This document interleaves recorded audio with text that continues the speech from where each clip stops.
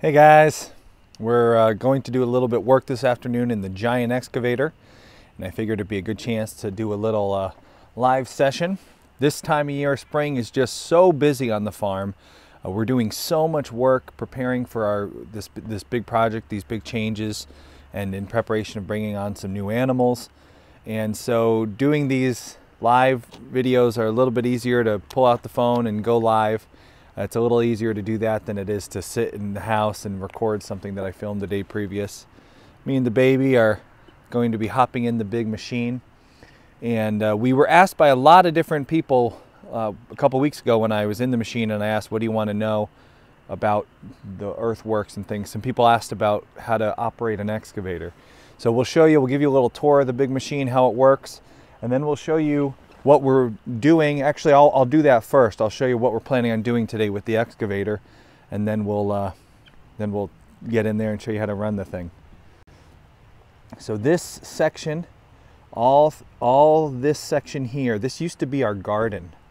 And now what you'll notice is since we've put the road in, the road's a little bit lower, and then it kind of rises up, and over there is where our latest garden is. And Max says it looks like a regular sized excavator. All right, Mac, well, I guess that depends on your definition. You tell me. 210, man, that's a pretty big machine. That bucket's huge. So this is where our garden is right now, and our garden's going to stay there. And what we're going to do is we're going to pull out some of this fencing. This is old fencing we put in, not great stuff. And then this whole area here is going to become an orchard. And we're having an event in the springtime where you can come here. We're going to have Dave from Northeast Edible come and help us install the orchard, and we're going to do a workshop. So if you want to come check out the Homesteady farm, learn to plant fruit trees and that sort of thing, fruit bushes, you can come join us. We'll have a date for that very soon. We'll be announcing it. But what we're going to do is we're going to take that section today and we're going to just smooth it out, pull out the fencing, pull out any big boulders that are sticking up, any big rocks that are left, and we're going to start to get this all towards finished grade. And then down through here, smooth out our road. All this is going to have, here we're going to have another row of fruit trees and fruit bushes, and then we're going to be putting up a brand new fence that goes all the way back there for livestock. And our section where our pigs are and our future animals will be much bigger. There'll be a lot more high quality pasture. So that's what we're doing today. Getting a bad connection warning. Let me move closer to my Wi-Fi booster so we have a little bit better of a connection. All right, so Mac, you tell me. Ready? Is this a giant excavator? Here's the bucket. There's the thumb. The thumb is taller than me. So the bucket's kind of slouched, but you know, it's a pretty big machine for a farmer. So we're gonna climb up in this thing and see what we can get done today. Hey there, kiddo. Hi. Bad connection. We're still getting bad connection. Sorry, guys. But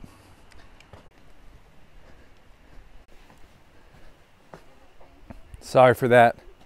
We should be improved now. We got a better network. We joined our other network. So, all right, we're gonna climb up in this thing and get started here. So an excavator is an awesome machine to use for doing earthworks on your farm, on your property. And a couple hours in it, and you can really get good in this thing. So I'm gonna close the door. Okay, everyone's saying better. Hey, Ben, thanks for the super chat, man. Ben, you are so reliable. I still need your address, man, so I can send you that shirt. And email me, Ben. Austin, this is Homesteady. The cows, Ben wants to know if that's where the cows are going. I'm actually starting to think about doing a beef cow because these kiddos eat a lot of food, and that one's not hitting the beef yet, but he will be soon, I'm sure. So let me show you how this machine runs. We're going to start this, fire it up. Ooh, we're going to silence that. So this machine, an excavator generally has 2 joysticks. We got one over here, and we got one over here. And those 2 joysticks control most of the upper part of the machine, so the body and the arm, the boom, the bucket, that's all controlled by these joysticks. And then if you want to drive the machine forward or backward, that's what these are for. You'll see those are connected to foot pedals. So the way you operate an excavator generally is, see if we can get this so you can see it. I'll open the window so we can put this camera out a little further and you can see what we're doing here. The reason I'm wearing the baby is so that Kendra can get some work done while I'm in the machine. The baby loves sitting in the machine.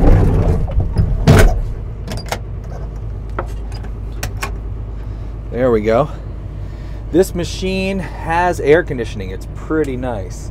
Not all our machines have air conditioning, but this one happens to. So I'm a little spoiled there. All right, so that should make it better. We do need a baby on board sticker. That would be awesome.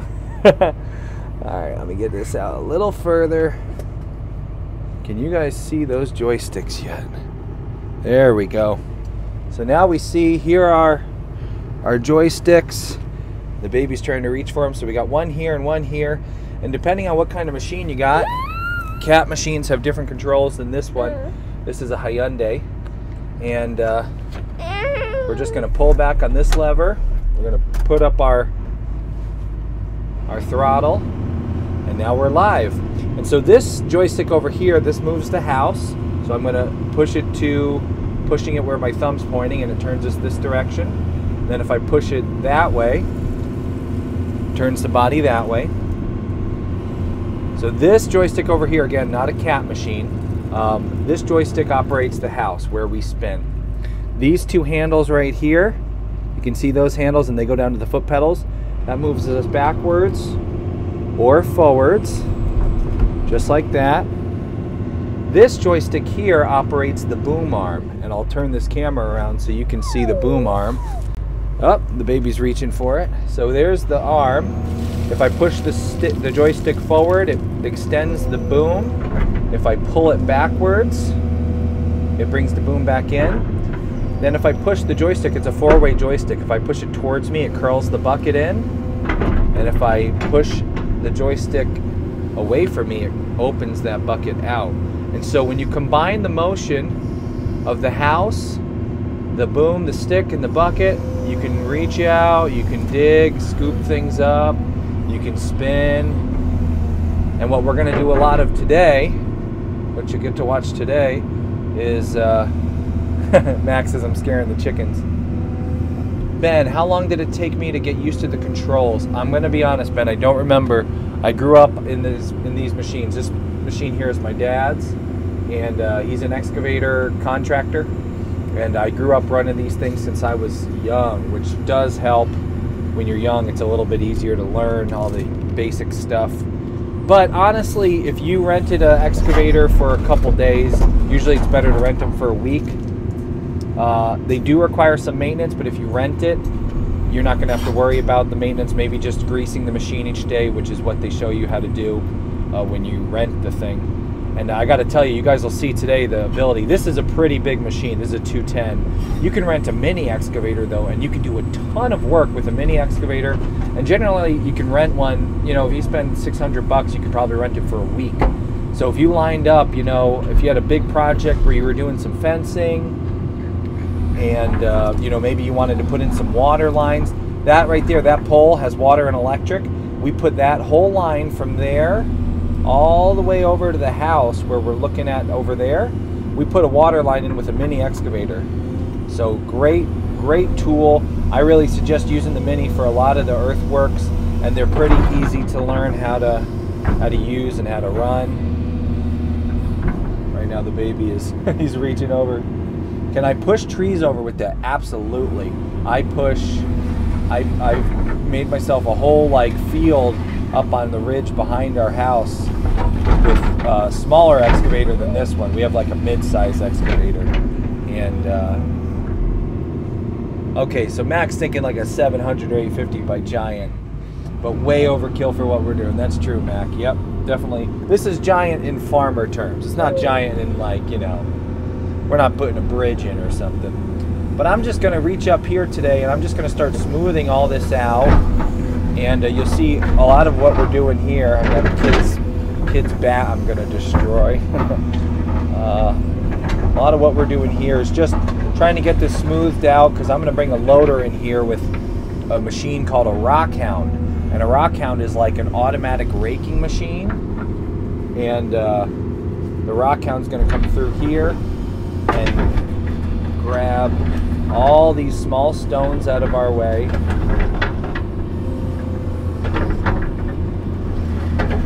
See if I can work here without destroying that little bat. Now there's a really big rock over here which I had avoided pulling out before. New Holland 90, Louis wants to know, is that big enough? I tell you, those, I think it was Louis, those little minis can get a ton of work done. The buckets are small. Depending on what you want to do, you know, it all depends on what your goals are. You know, if you want to put a road in like we did here, yeah, you need a much bigger machine. You're not going to be able to dig in. We had to dig like 4 feet down, and you can see the road. It was like 4 feet down and 15 feet wide. But if you're just doing trenching, let's see, installing a culvert, raise the driveway to a cabin, any suggestions? You know what I'll do, guys, when I'm done with this little thing, it's hard to catch all the comments. If I miss one, I'll be sure to go through them at the end here. So if I miss your comment, it's on my little phone far away, so I'll make sure to get you before we're done here. So I'm going to gently slope this hill off. I'm going to pluck out some of the rocks. I'm going to call one of my children over to grab their little bat so I don't break it. Got a nice little horn on this thing. There's a plastic bat. Can one of the kids grab it? Over here, bat. Sorry for yelling in the microphone there, guys. I didn't think of that.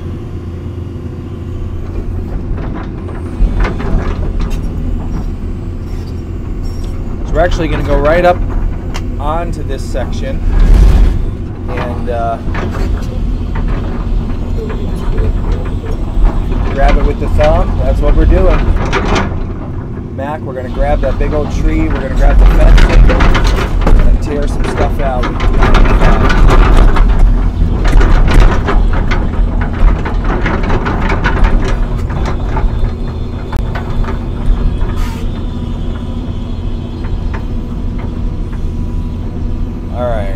Up here, we're going to pull out fencing, and this kind of hurts my heart.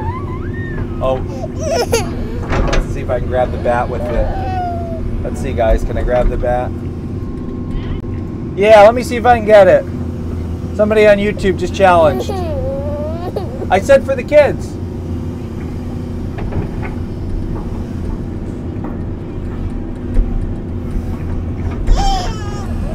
Guys, can I grab the bat? All right, pretty close. Go for it.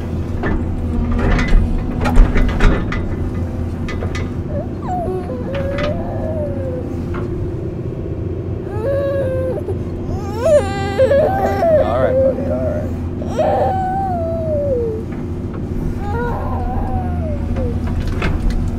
Ah, good enough.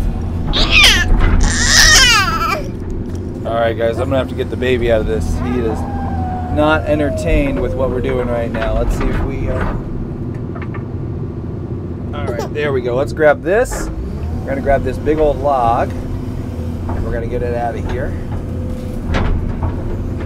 This was the tree. If you watch the video of us dropping the tree right by the barn there, this is that tree. So now we're going to take that. Hey, Weekend Homestead. Thanks for the... Thank you for the super chat, man. Uh-oh, baby's crying here. Guys, go check out the Weekend Homestead channel. It's my buddy Will. He's got some cool off-grid projects he's working on at his homestead. That's a next step for us, Will, to get doing some off-grid stuff. All right, let's see here.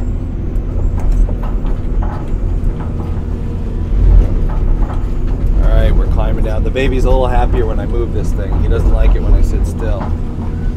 So go check out the Weekend Homestead. Subscribe to Will's channel. He's doing some remodel stuff right now. He was not too long ago taking ideas for what he was going to do in a section of his off-grid cabin. There was a section he wanted to know what to do with it, and we were telling him he should do a deer hanging area, place to hang and butcher and process your own deer. I am dying for a spot like that on my property. I'm thinking about doing some kind of dugout. What do you call those? Root cellar. That's the word. One of those root cellars, so I can work on my deer without being outside or in my basement. So you can see here, guys, we've been doing a lot of filling down here. This is some of the work that we've been up to with these last couple weeks. Been filling that lower section there. So Will's asking how much it costs to rent an excavator. So like this, Will, this is a giant one. This excavator is way bigger than what you need for most projects, but an excavator like this for a week would be, you know, probably in the thousands area. But we were talking about just a few minutes ago, the mini excavators, you can get so much work done as far as putting in water lines, running, you know, doing fencing, just all kinds of stuff. These trees here, I actually just knocked down those trees with this machine. But those mini excavators for like $500-600, sometimes you can get them for, usually it's where if you rent them for a day or two, it's cheaper than the week.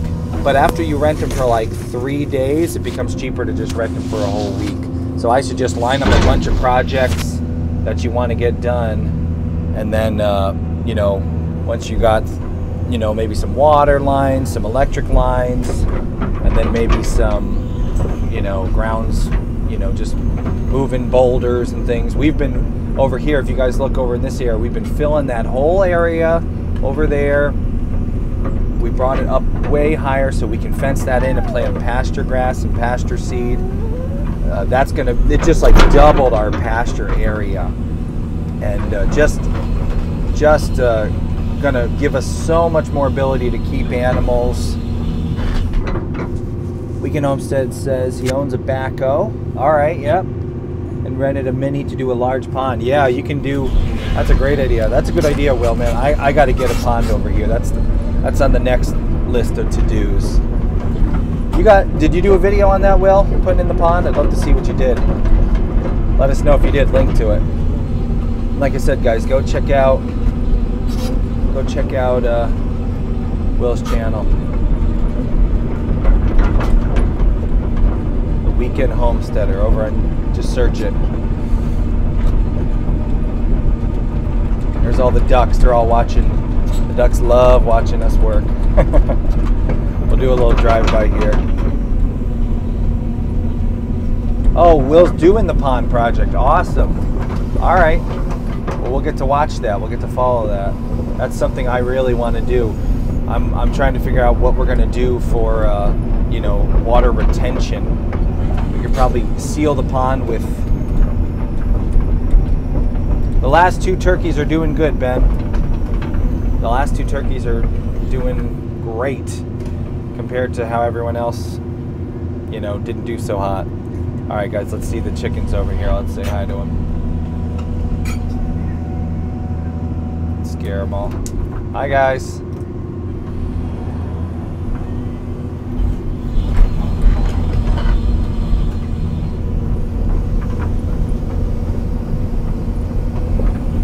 All right, so we're gonna pull some fencing material out here. As soon as my kids get done running in front of the... You notice they all stop and they wave. That was my first rule to them was, whenever you're approaching the machine, come around the front, make sure the driver can see you, make eye contact, and wave.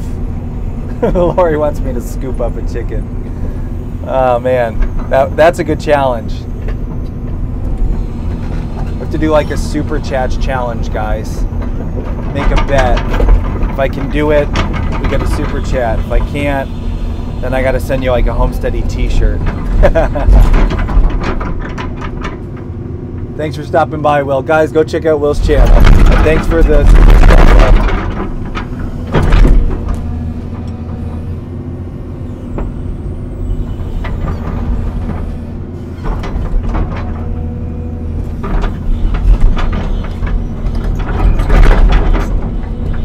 All right, let's pull some fencing out of the ground here.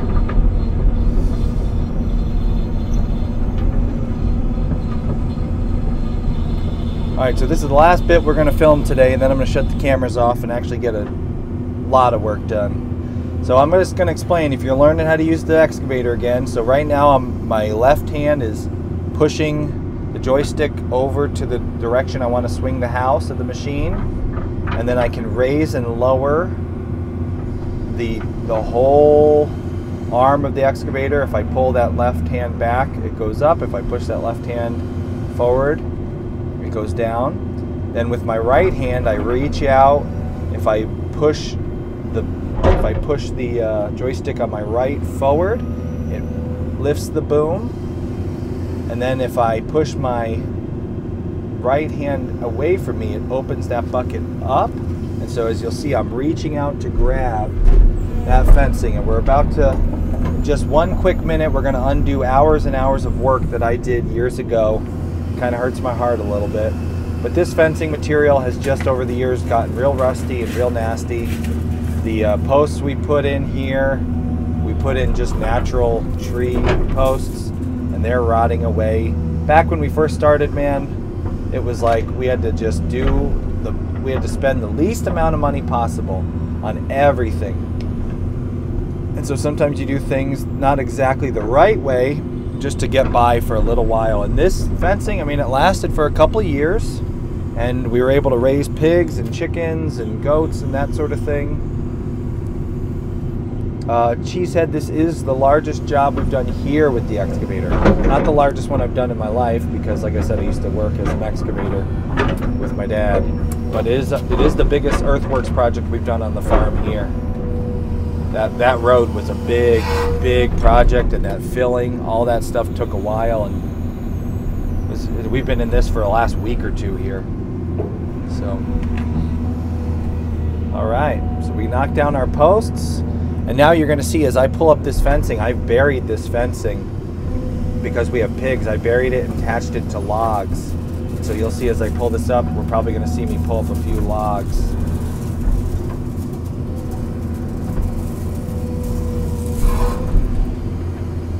Amazing how long it took me to put that fence up. Now it's coming down in just 2 minutes. We'll have this thing like it never was here.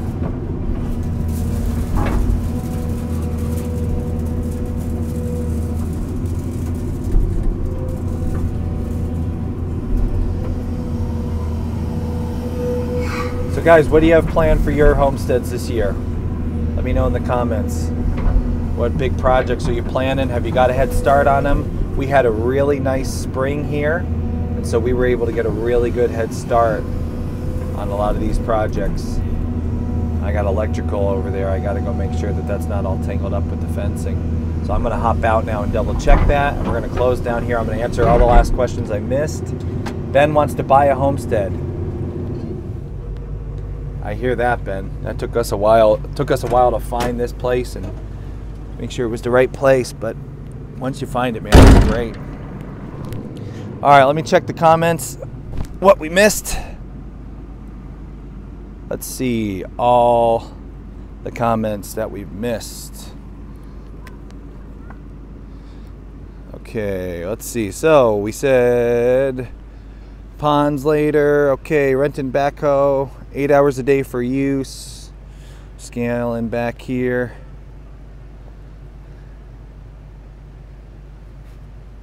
Cheesehead wants to build a pool. Lori wants to put in a road. Okay, WHHS, install a culvert and raise a driveway back to the cabin. Any suggestions for culvert width and type of culvert? WHHS, are you putting in pipe or are you just digging this out of dirt? That would depend on the answer. A Holland 90, is that big enough for trees? Oh, Lori wanted to know if a Holland 90 was big enough for trees. For pushing trees over, depends on the size of the tree. Not going to be great for really big trees, but you could push some smaller ones over. Okay, let's see. Mac, pressure treated posts are the way to go for sure. Yep, if you have the funds to do it. That's what we're doing now, Mac. We're going to be putting in some nice pressure treated stuff. Let's see. Clear more land for crops, Mac says. Cool. Lori hasn't moved into the land yet. Building a tiny house to move out there. Cool. Building a gazebo in the backyard, she heads up to. Pipe culvert of some type. Okay, so WHHS wants to know what size for the culvert. If you're trying to drain water away, 6-inch pipe is good for culverts because you're going to get a lot of debris.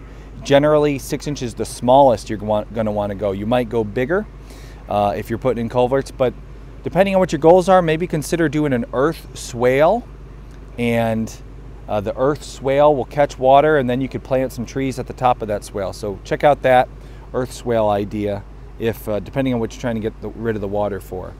Build a shooting backstop, Ben says. Yes, we are definitely going to be putting in a 100-yard shooting range with a backstop down there.